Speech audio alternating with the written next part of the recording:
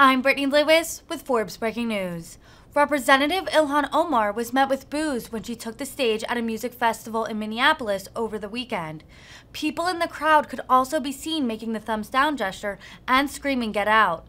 The Minnesota lawmaker told the crowd, quote, "Okay, we don't have all night." Omar is one of the members of the Progressive Squad, which also includes Representatives Alexandria Ocasio-Cortez, Rashida Tlaib, and Ayanna Pressley. Here's the moment Congresswoman Omar took the stage. This man deserves an award tonight. Give it up to Ilhan Omar for giving the award tonight. Yeah.